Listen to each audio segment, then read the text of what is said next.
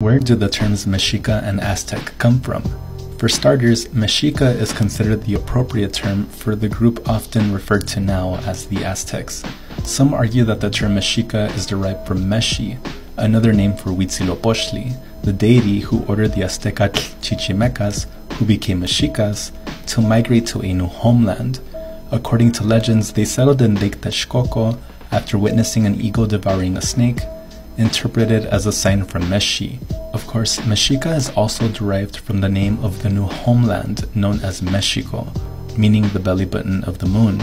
You can say Mexica roughly translates into the people from the land of the belly button of the moon, or perhaps the people of Huitzilopochtli Meshi.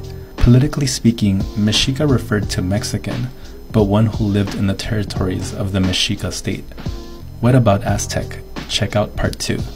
The term Aztec comes from the term Aztecatl. This refers to the Chichimecas, who are said to have migrated from Aztlan, the legendary homeland of the Mexicas, also known as Chicomostoc. So the term Aztecatl comes from the Mexica homeland of Aztlan. According to the Alban Codex, those who migrated in the Valley of Mexico from Aztlan to establish what we know of today as the Mexica or Aztec state declared that they would stop calling themselves Aztecatl and then started referring to themselves as Mexica. But going back to this debate, which term is appropriate, Mexica or Aztec for the groups we refer to as the Aztecs?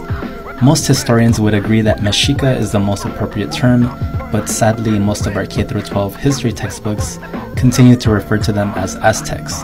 It is important to note that Nahuatl-speaking groups that were not part of the Mexica Confederation are referred to as Nahuas because they did not necessarily have Mexica lineage.